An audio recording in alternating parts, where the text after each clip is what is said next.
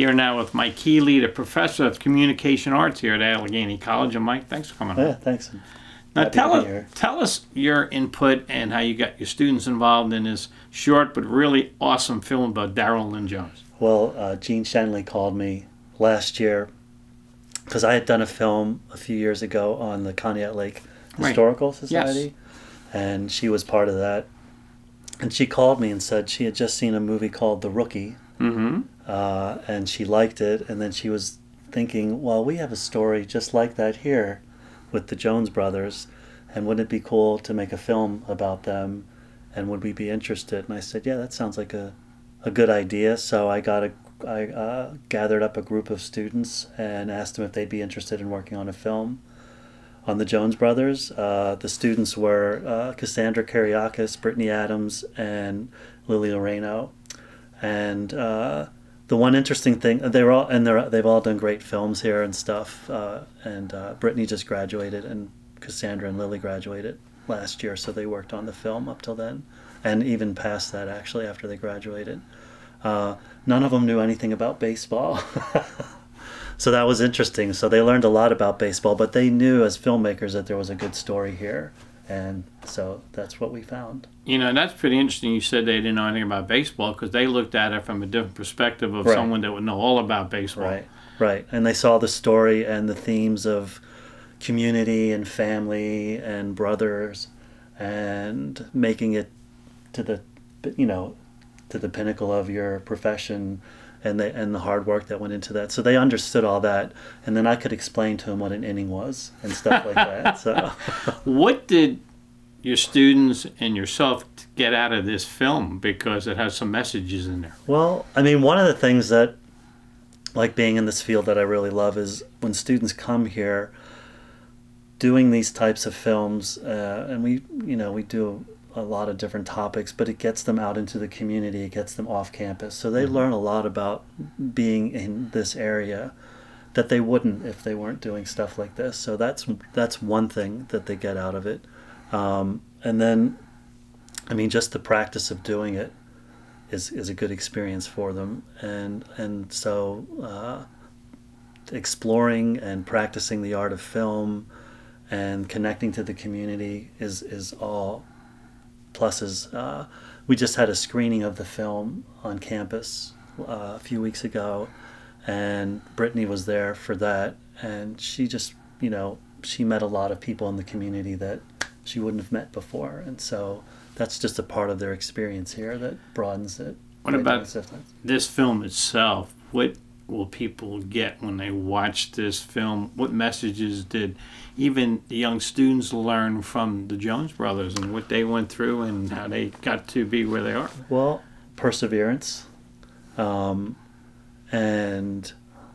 being humble, and how important family is. All that stuff came through. The other thing that came through just from the people we talked to and the articles we read and stuff was how much their success meant to the people here and how proud people are of what they did, and that they give back to the community in a lot of ways. Now through coaching and stuff, but lots of other ways too. But I think that's what they really got out of it. So, do you think also people, when they watch this film, can also stop for a minute, think about the history of our own country in this area in Crawford County, and realize that two young African American gentlemen from predominantly a white area rose to status, they rose in this area, and how people respect and really admire them? Yeah, I mean, that's one of the issues we thought would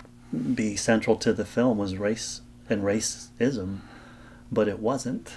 When we talked to them about it, I think their family was so respected, and they were, the people that they were, it sounds like it wasn't really an issue for them growing up here. Darryl talks about experiencing it when he goes to the minor leagues to play in Virginia, right. So much so that he was thinking of, do I really want to do this? And his mom convinced him to keep playing. So I think that says a lot about the area.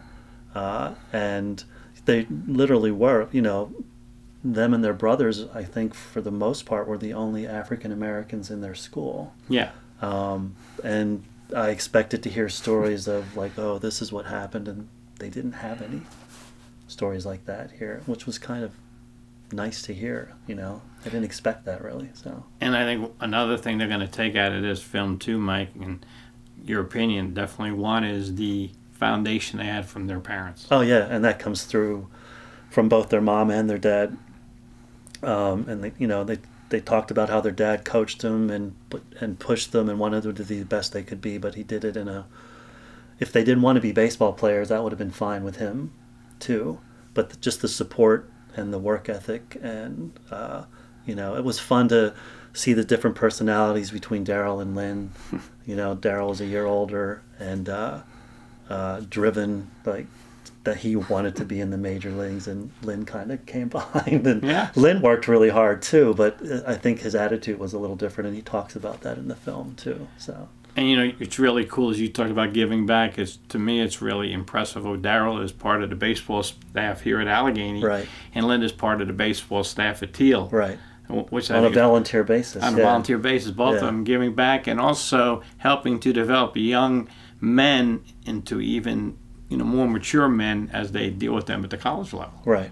And we went to the game where they were coaching against each other, which was fun to see. And there's we talked to John Atkins, who was their athletic director and coach at when they were in high school, and he told a story about the first time he saw Darryl at bat on TV.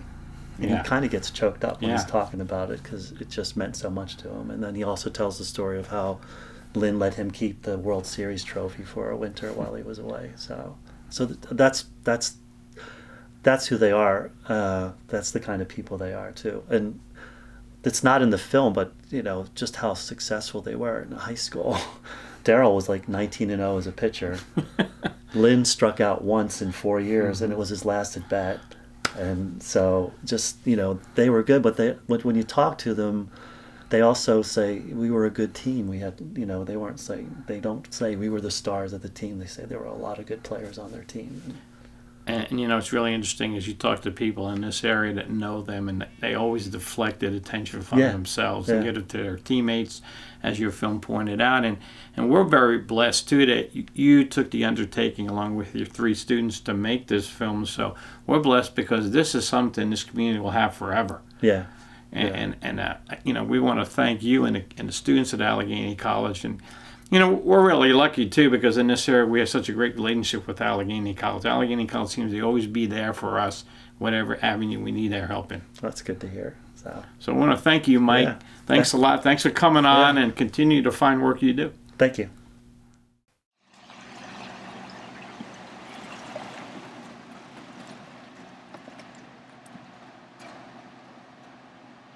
As a family, we fished a lot. We would all come a lot of times to Pymatumi and fish over on the rocks.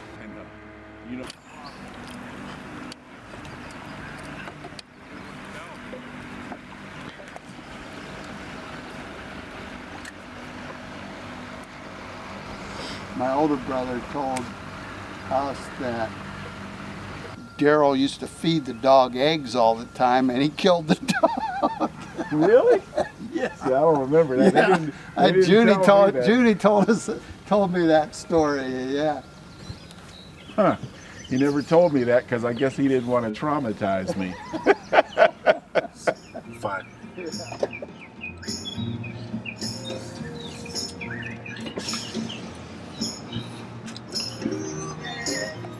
And that's the Jones homestead. Always had a meal and always had a roof over our heads, so we had a lot of fun in that house. The world is ours whenever we're together. There ain't a place I like to be instead of moving down a crowded avenue to it.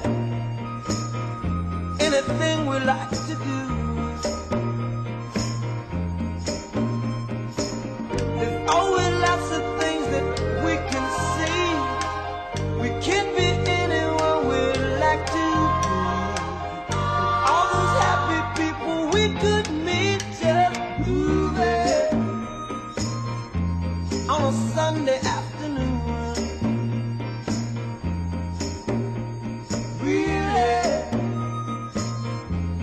didn't get away too soon. No, no, no, no.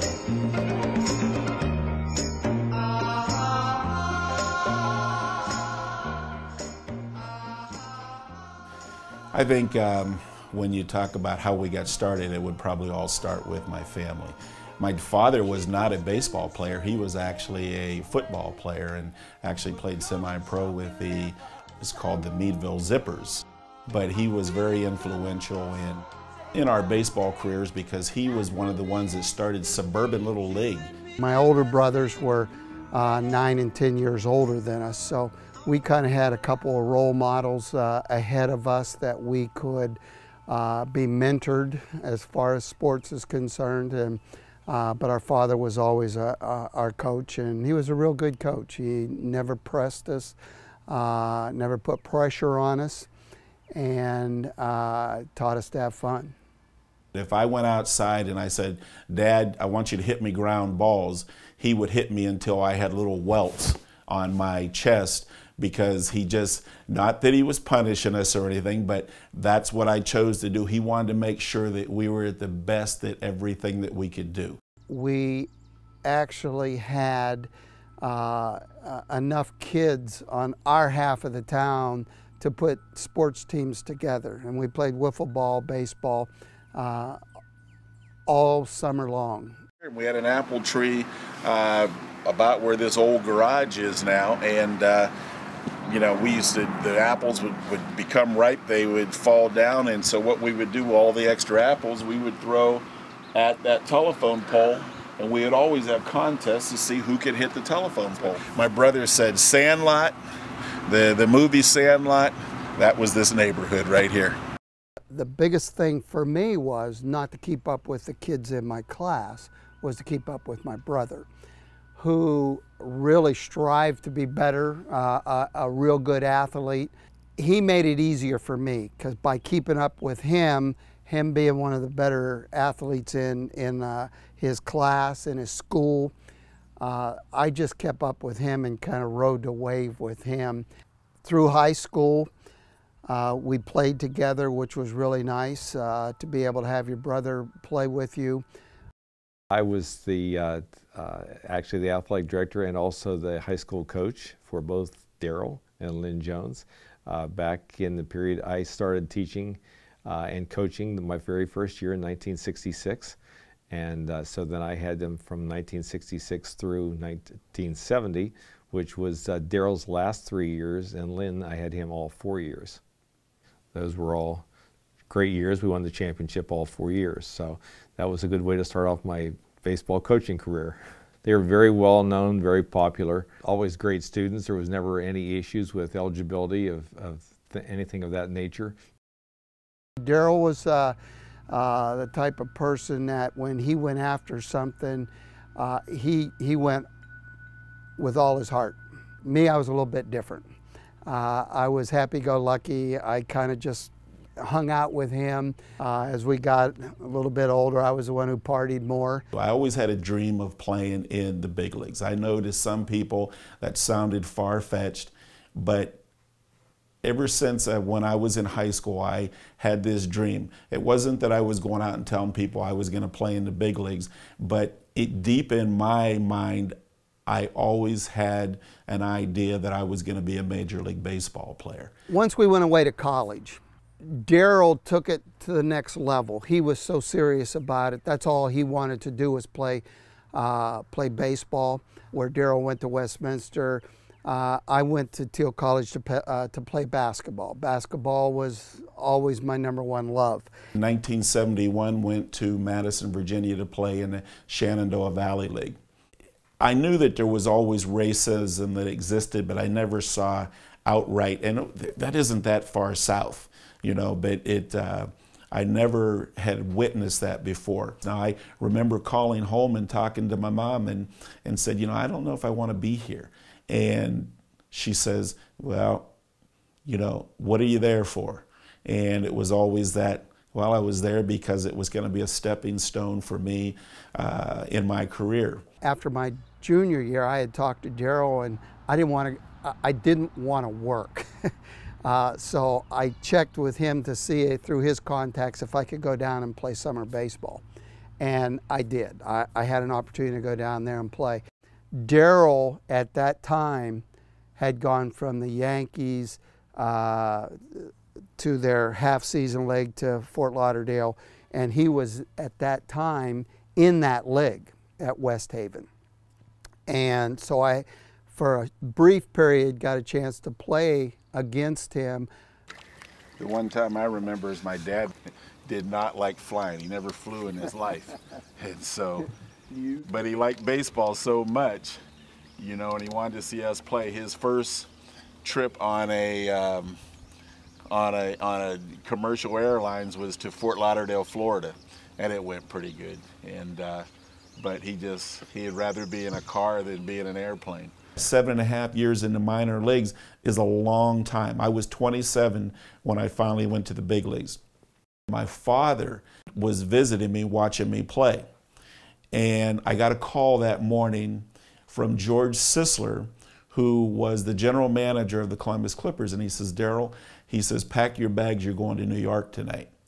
I turned to my dad and I says, Dad, I just got called to the big leagues. So up on that's the lineup card, you know, up on the wall there that they give me as a commemorative.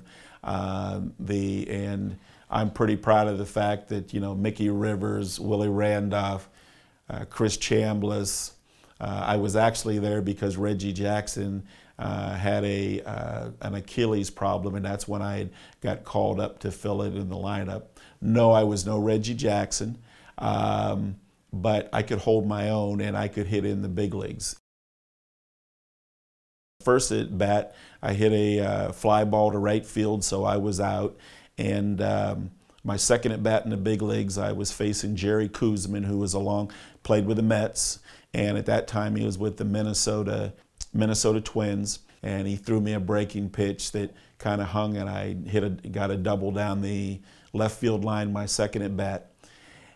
And it was really kind of funny. I slid into second base. The people that were there, I got a standing ovation, and they put up on the scoreboard, this is Darryl Jones' first at bat. And I kind of had a flashback back to those Sandlot days of, you know, the playing ball in Harmonsburg, playing at Linesville High School, playing at Westminster College, all of the things that you've gone through. And it just was a quick flashback, and all of a sudden it was like, all right, I belong. And I happened to walk in on Saturday afternoon, and the game of the week was the New York Yankees. And coming up to plate was Darryl Jones. And that was really special because I was shocked, you know. And, you know, I saw him standing there, and I saw him whipping that bat like he always did. He always had the quick swing from the backside and up the plate. And I thought, well, you know, he finally made the full circle.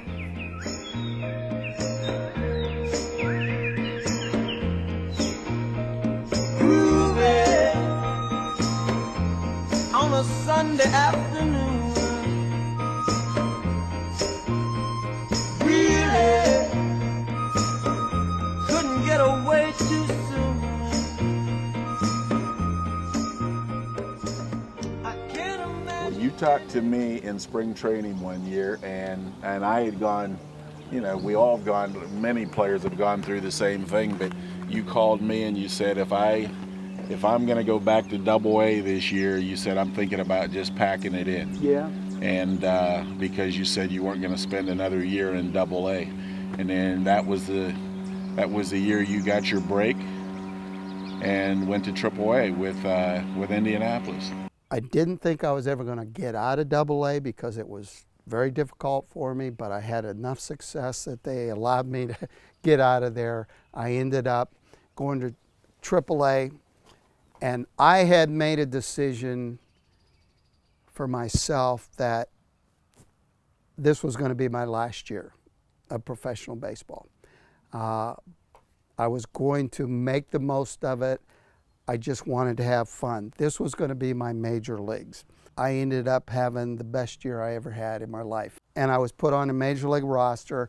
It was the first time I had gone to spring training with a big league club.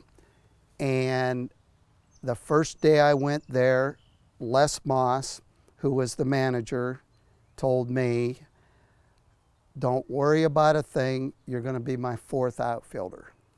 Oh, okay. So I spent the next 5 years in the major leagues with the Detroit Tigers. I had a very good rookie year. I was Tiger Rookie of the Year. Really couldn't get away too soon. I can't imagine anything that's better. The world is ours whenever we're together. Just got it in my mind somehow that I wanted to see one of our local guys make good play out there in the big leagues. So I decided to not let the lack of a vehicle hold me back, and I hitchhiked out to Detroit to see Lynn. That would have been probably his 2nd year with the Tigers. Got out there in time for the game. The weather wasn't looking very good, and sure enough, before game time, the skies opened up and it just poured, and the game got postponed.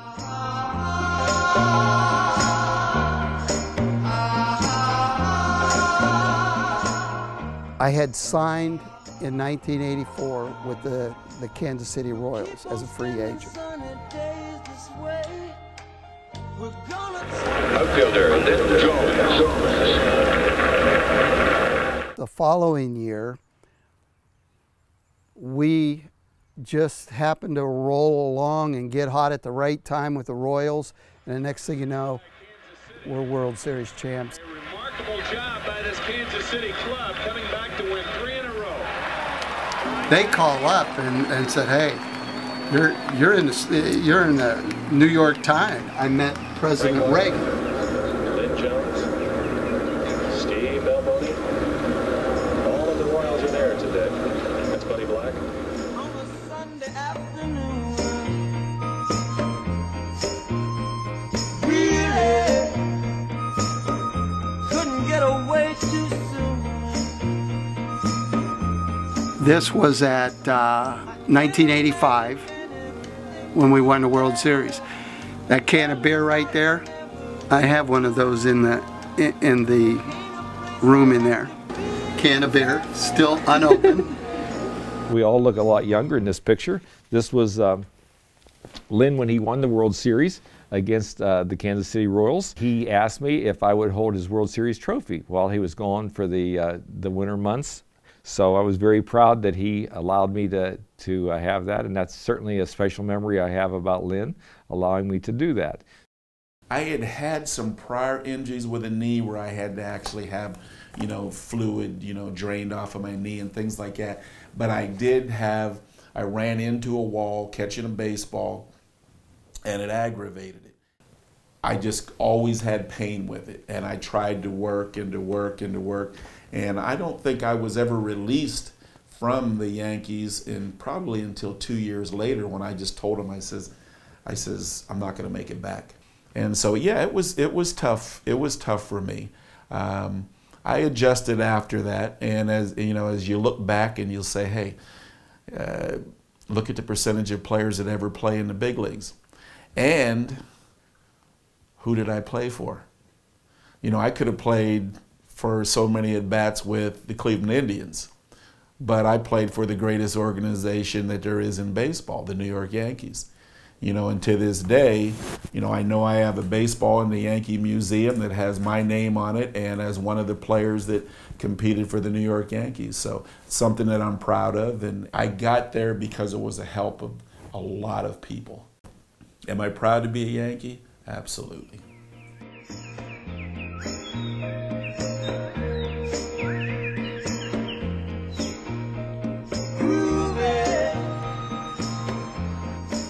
Sunday afternoon. State Farm Insurance, Darryl speaking, may I help you? Really couldn't get away too soon. I can't imagine anything that's better.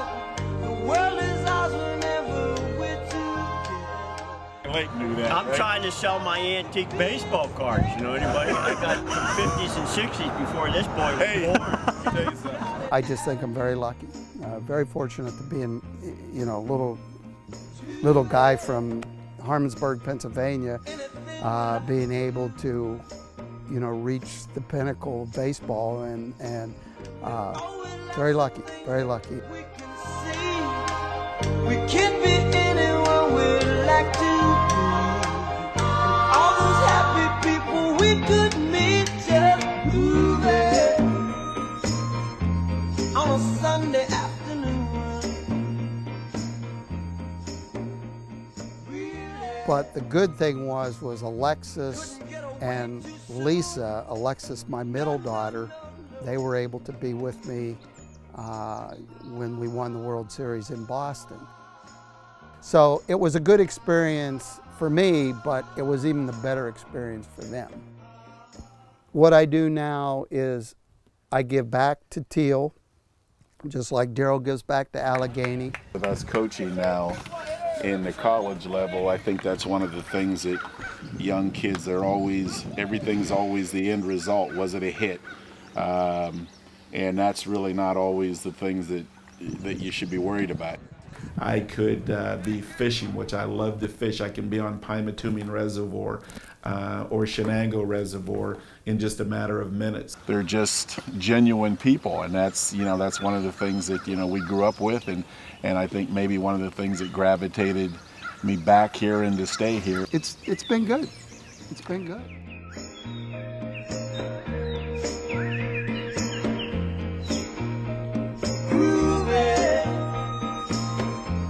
On a Sunday afternoon,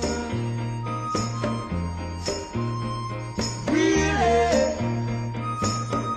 couldn't get away too soon. I can't imagine anything that's better. The world is ours whenever we're together. There ain't a place I like to be instead of moving down a crowded avenue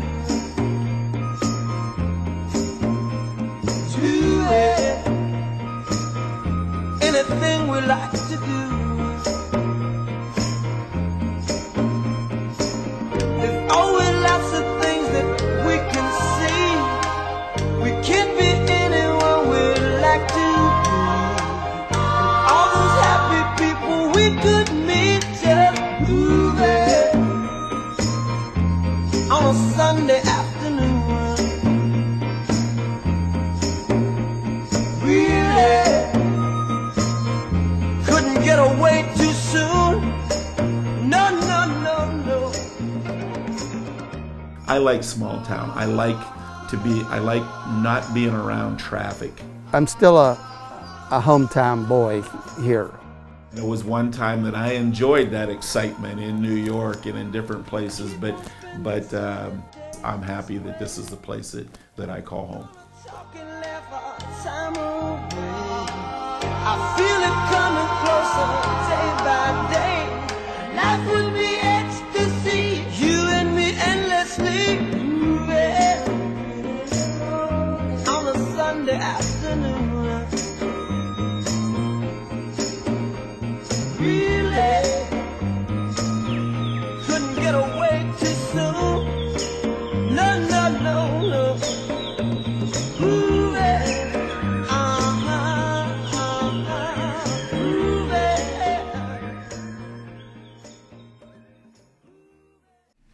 Awesome documentary right there on these two gentlemen. That really was very in depth. I love the use of the archive photographs, a couple outside interviews. It was really cool. It was really cool. It was a great job by Professor Keeley and all the Allegheny students who worked on it. And let's get you guys' reaction, Darryl and Lynn. What did it mean to you to see this documentary being made, to go with your family, to watch it being presented? Then they had another showing after that, which was standing room only. And I read, Darryl, that you had tears in your eyes. Yeah, it was very touching because it took me back in time, some of the pictures, back when we were little kids. And you know, the whole thing, you know, was basically about family, you know, how we grew up and how our sports career was surrounded around the family. And so, yeah, it was touching. I think you saw part of the video with our coach in Linesville, John Ackland. It was kind of touching to him. So you know, sometimes you don't really realize how it affects people, but I guess it was, you know, we come from a small town and you have two kids that come from a small town that happen to make it to the big leagues. I think that's something that they take a lot of pride in. Lynn, how did you feel about the whole thing? You really had tears in your eyes? Yeah, I did. That's pretty good. No, it was nice. It was a nice presentation. I enjoyed it. I thought the girls did a very good job. It was well organized, and they put it together. The music was well done. The pictures, to put the pictures and integrate them into the film was really nice. But it was about family, and that was the big thing that I took away from it, that we're local. It means a lot to be in the area and to have grown up in the area and to show how family was a big part of who we are and what we did.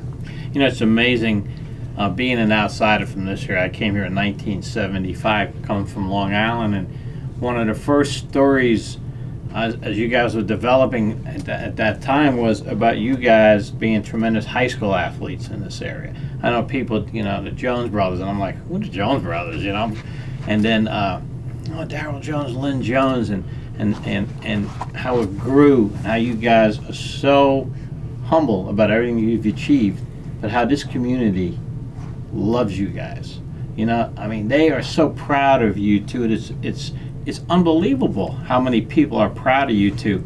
Do you guys ever sit back, and I think Darryl and I, we talked about this last week, sit back and say to yourselves and pinch yourselves and say, man, we did something that very few people can do. We played professional baseball. You know? Well, Mike, you know, I think we've talked about it. I said, you know, there was no reason to be boastful about anything. You know, it's not the way we were and not the way we are. And certainly proud of what we did. I'm proud of what my brother's done.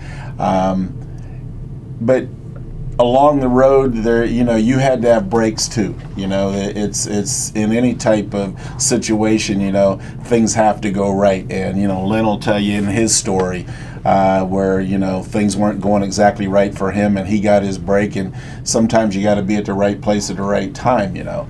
You know, I go back to our high school team, you know, and everybody always talks about the Jones boys, you know, but Lynn will tell you that we had one tremendous high school team and we had a lot of good players, didn't we? Yes, you we know, did. Dave Oliver, Timmy Myers. There was Strusky and the Headleys and Underkos, and they were just good baseball players, and so, you know, they didn't have the opportunity to do the things that we did, but you know, sometimes that gets lost. You know, it's that baseball team out there in Linesville was it was an incredible team. I would have challenged anybody in the United States, you know, that we could have played against at that time, because we were good. But, you know, it was an accumulation of a lot of good athletes out there. And not only with that, with just Linesville, we had the opportunity to join forces a lot of times, because our district was Linesville, Conneautville, and Conneaut Lake. So in the summertime was even better yet. We got to join forces with the teams that we competed against all school year long. Whether it was basketball and baseball, but baseball in particular, we had the opportunity to join forces, and we were pretty good when we had the opportunity to do that. But, you know, it wasn't a matter of how good we were and how we thought that we were better than anybody else, whether it was our team or whether it was individuals. We were having fun.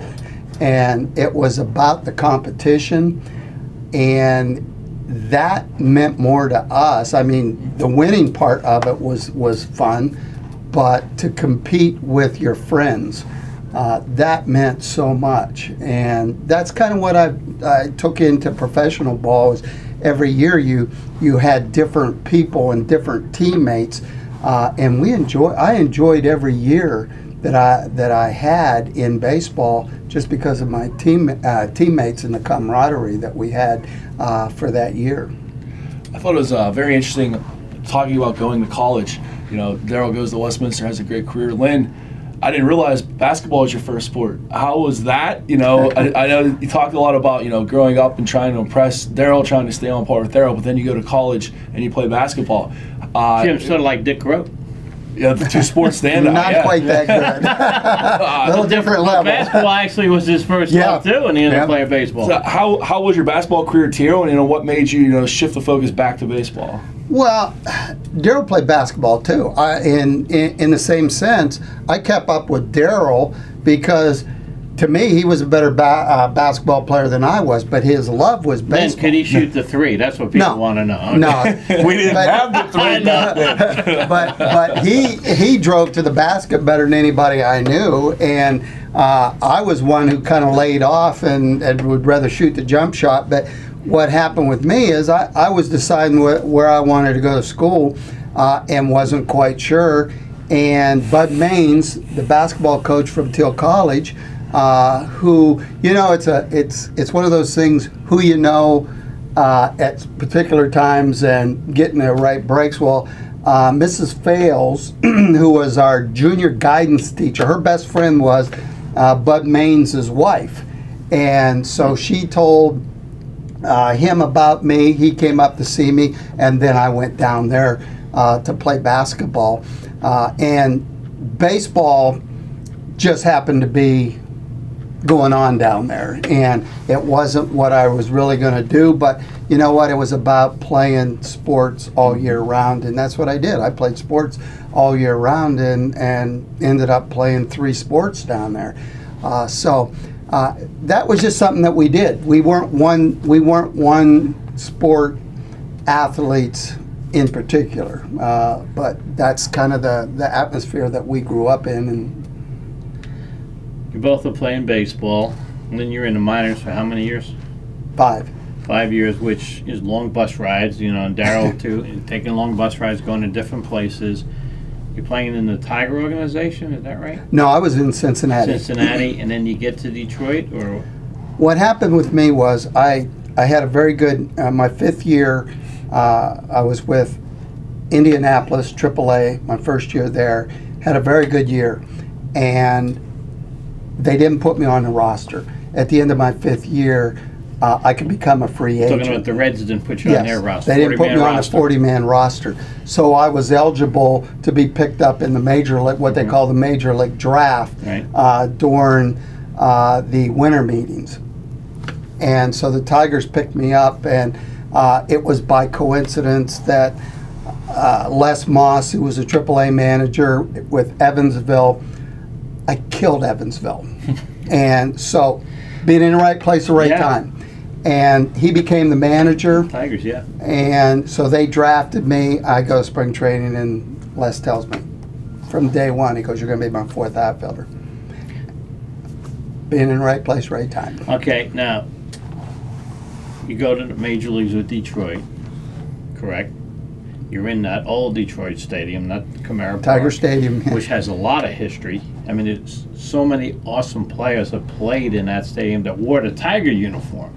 Never forget the people that came in from the other teams, but you know, Greenberg, K-Line. I mean, guys that Detroit fans just idolize.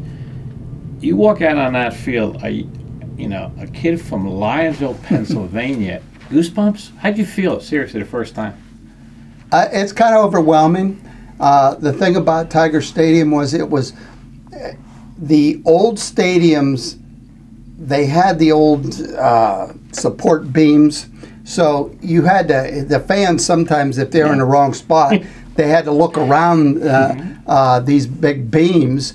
And when you looked up in the stands on a packed crowd, there were never any seating. There was nobody sitting behind there. There was always a little pocket of empty seats right behind the the beams. But, you know, you walk in this place and it's dark. It's a hitter's park. They had just renovated the ballpark, and they had deep, dark blue seats, and it was close. The upper decks was right on top of you. So it was a hitter's ballpark. And, you know, you walk in there, and what was nice is I had the opportunity to be around during spring training and during that initial time to be around the guys from the 68 team. They were always coming back and forth. And what a great opportunity to kind of come in, and these guys were always nice. Plus, I was with a bunch of guys that were really good teammates: Alan Trammell, Jack Morris, Lou Whitaker, Lance Parrish, Kurt Gibson, all these guys that later were famous, you know, for the 84 team. I grew up with those guys and spent 5 years with them, so they're some of my best friends in baseball. So to go in at that point and be a part of it, plus the 68 team, always coming back, was really nice. Was spectacular. And Darryl, we all know, a lot of people know your story. You're in the Yankee organization, which means that you're locked in there because the Yankees are going out and buying everybody in the business that they can get a hold of. You're having a great... Good thing I don't do that anymore. They don't do it as much. They have a lot of homegrown players right now on their team. But anyway, you're having great years in AAA, but again, it's hard to get there. Ever think about saying, you know, I had enough? I'm not going to get to the majors? It's frustrating being locked into this organization. It was frustrating, but I never got to the point where I really wanted to just leave the game, because I loved the game. I loved my teammates, like Lynn would say, the camaraderie that you had. I felt like I knew once I got there, I belonged, you know, and I had put my time in. And so yeah, there was some times in the when I was in Double-A for a third year that I remember calling back home, talking to my mom, and says, you know, I don't know if I'm going to go anymore. And what my mother say? She says, hang in there, you know, and you hang in there, and guess what? Good things happen. You get to AAA, and then I had tremendous years in AAA. There's the ESPN sign. Right on schedule for the AAA call-up. That's it. So did I ever think about, you know, leaving the game? No, I enjoyed the game. You know, even 7.5 years in the minor leagues with the Yankees. Yeah, you always want to be in the big leagues. You always want to get that shot. You know, you feel you deserve that shot. But, you know, there was a lot of other guys in my situation also. And, you know, again, when you look back at it, you know, we were fortunate to be playing a game that you loved. And then, you know, you play for the Yankees, and you're in Yankee Stadium. Again, a young guy from Lionsville, Pennsylvania. And let's go back. There's no cell phones, you know, there's no internet back then. I don't think ESPN has started yet, okay? There's no all that attention. So you might have seen baseball, you guys on TV, the game of the week, which was maybe one game a week on NBC or ABC, whoever carried it back then. So you're walking out on Yankee Stadium. You know, how's the roof built? That's the old Yankee Stadium. It's not the one now. You must have goosebumps, Darryl. Well, I was in Columbus with my father. My father was actually down visiting me and spending a week with me down in Columbus with the Columbus Clippers. And after one of the games, was that morning, we're having breakfast. And by the way, that's your AAA team back then. Yes. And in the International League, and the phone rang, and the general manager, George Sisler, says, Darryl, he says, pack your bags, you're going to New York tonight. And I said, all right, who is this? You know, after all this time, Sure. You know, I actually thought it was Larry Murray, who Lynn knows, who was a jokester. And I said, he had to really convince me that I was getting on a plane and I was going to New York that night. And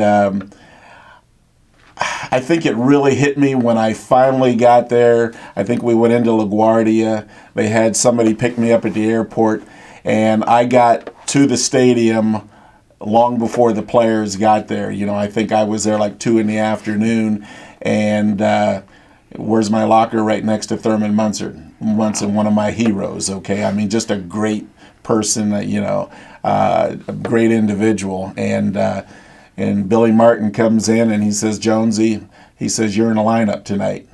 Wow. Right there. So, and I think the story that it was my second at bat. Charlie Lau, hitting coach, had told me, he says that Jerry Kuzman is going to show you fastballs, and he said he's going to try to get you out with curveballs. And he had a fantastic curveball. Yes, he did. And he hung a curve that I was looking for, and I hit a double down the line. I got to second base, and I think in the documentary I said it was like I finally made it. That something came up on the scoreboard that said this is Darryl Jones's first. You still have the baseball? Oh yeah, I still have the baseball. As Lynn has his first against Doc Ellis, and so you guys got your hits off two good pitchers. Yeah, we did. He may have been tripping though too. He might have been after Reggie hit the transformer in Detroit. So it was, looking up at the stadium and to see that, you thought, wow. 7.5 years, all the time, all the commitment, dedication that you put into the game, it was worthwhile. Your first hits off Doc Ellis. Let's go through that. Tell us about that. Where was it at? Was it at Tiger Stadium on the road? No, it was in Arlington Stadium in Texas. We were playing the Texas Rangers. It'd be about 98 degrees out there. Then. My first official at bat was a walk. My second at bat was a base hit. Nice. So that was nice. And got that out of the way. On base percentage really high, Jim. Yeah. That's a good start. Yeah. And my first home run was memorable. It was in Milwaukee, County Stadium, and I hit Milwaukee very well. Who was the pitcher? Jerry Augustine. Remember him? Sure. And he was a lefty. Mm-hmm. I hit a home run to left field, and I didn't know it till after the game. I got the ball. Nice. John Lockenfuss, who our bullpen was in right field, he went over underneath the stands and traded 5 balls. Nice. For my home run ball, and they were just bullpen balls. Sure, yeah. But he signed. He traded those, and so I have that ball too. So it was kind of nice. Did you know it was gone right away? I mean, because Jim and I we didn't play on that level. We only played little league and so forth. No, and the thing is, back no then, backflip or nothing. When you hit a home run, you ran. You ran around the bases. There was no dog in it. There was none of the stuff that you see today because they'll knock you down. And it just happened to be that Milwaukee, I always played well against them, always hit well against them, and I used to always get thrown at by Milwaukee, and which was fine. That was my respect. That was an honor for you because absolutely. They wanted to get you off the plate. They feared you. Absolutely. Interesting. I know both of you guys have been around baseball a long time. There's a lot of beanballs and everything like that now going around. They're trying to soften the game, everyone says. Do you know when someone's doing it on purpose? Can you tell? Today? Yeah. Even when you played. Oh, yeah. You knew when it was on. Oh, yeah. When I played, you knew exactly when, because what happened would, the times that it would happen is you knew, the other team knew, your team knew that somebody was going to police the game. It wasn't going to be the umpires. It was going to be the other team was going to police the players. So if you dogged it, if you took out a guy and it was somewhat of an illegal slide, or you clipped somebody and you didn't like it, you knew that somebody was going to get beamed for it. And you know what? It was over. If you fought, it was a done deal after it was over. And I was in some really good fights. Really? There was some dog fights, and people, in some cases, people were hurt. But you know what? It was done. The next day it was done. There was no animosity towards that. Now, I will say that Al Cowens had this, his thing built up a long time when I was with Detroit. Ed Farmer hit him in the jaw, and it was, I think it could have been a year before, but this built up with Al Collins, and that was when he was with Kansas City. And when he came over to Detroit, he had a base hit, or he flew out, and when he rounded the base, he rounded the base and went right at Ed Farmer. And it was a Donnybrook, you know. It was good. But we had fights like that were great, and they were all out fights. But when it was over, it was over. You know, we policed ourselves. Mm-hmm. When did you notice the shift kind of change when the umpires started taking over more? I know you played until '87 and coached into the last decade. When did the game really start to take the change where, you know, you can't do that anymore, you can't hit it, guys? Because it seems like... Lynn, go ahead. I was going to say, Lynn, because money... You guys are getting money changed the game. Yeah. You had to protect the money, protect the players. So in the 90s, when the money started to get very high, you saw the commissioner, Major League Baseball, take a different stand as far as that's concerned. They got the umpires involved. And I know this, from talking with a lot of the umpires from my days, and I'm good friends with a number of them. They don't like having that responsibility of monitoring the game. Yeah. It's too hard because they have that problem where you don't know what happened 3 weeks before. Right. You know, that crew's not sure. They're not sure what's going on. So, you know, you get an inside pitch, and the next thing you know, somebody's getting thrown out of the game or getting a warning, and now it's like, why? Yeah.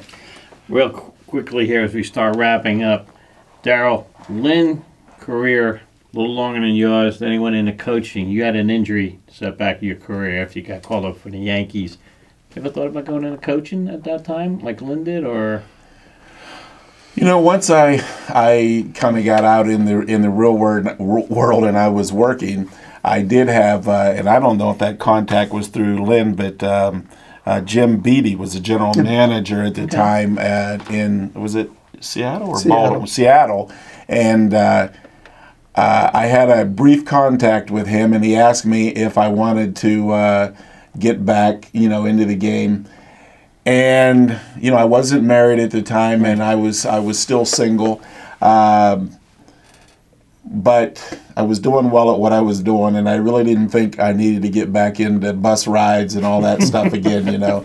And I enjoyed what I did, coming back and coaching Legion baseball in the Linesville area for 18 years, and had a lot of great kids, and you know, now I have an opportunity to have a bunch of great kids up at Allegheny College. So I think the path that I took, I'm very happy with it.